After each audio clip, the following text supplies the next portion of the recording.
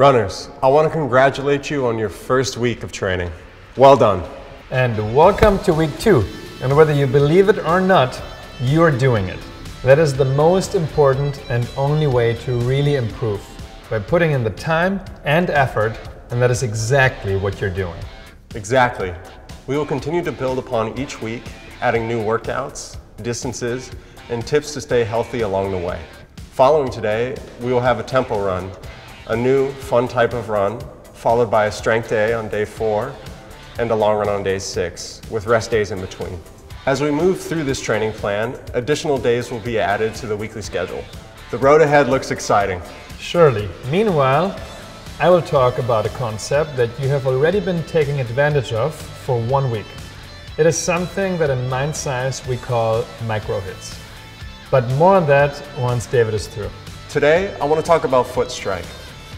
Your foot strike is the way in which you land on each foot and push off of each foot when you're running.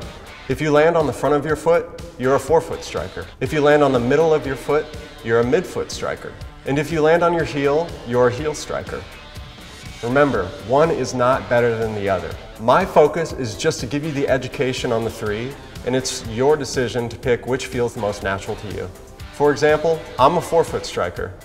It's important for me to know that to make sure during long runs or workouts, when I'm getting tired, and to maintain landing on my forefoot, as that is the most comfortable and I find myself the most powerful to keep going. I have so many teammates from my past which are midfoot strikers or even heel strike athletes that are just as fit as I am. So like I said, one is not better than the other, but it's good for you to know which you are. So let's talk about micro hits before we get into our run. Using micro hits is an effective way to incorporate mindfulness into your training. A micro hit is a period of practice during which you dedicate most of your attention to doing a mindfulness exercise, but you're doing it for a short period of time. It could be 60 seconds, 5 minutes, or 9 minutes. Any practice period that lasts less than 10 minutes, we call a micro hit. Anything that lasts longer than 10 minutes, we call formal practice. Micro hits are the main form of practice you will be using during this training program. We further divide practice into practice in stillness and practice in motion. Practice in stillness is when you're doing a technique as a micro hit or as formal practice when you're not engaged in any activity. You might be sitting, standing, or lying, but you are not engaging with the world around you or moving your body in any way.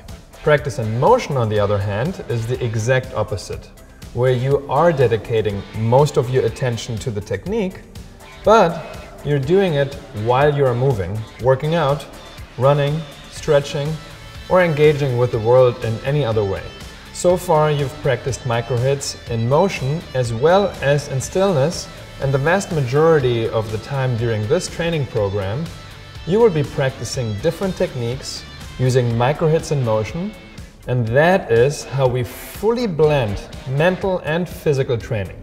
So when David tells you to pay attention to your foot and notice what part of your foot you're landing on, then you would do that using a micro hit, by using your concentration to direct your attention to your foot. You will be using your clarity by trying to notice exactly those details, like what part of your foot is touching the ground first when you're running. And by trying to be open towards liking or not liking how you're landing, you're developing your coolness.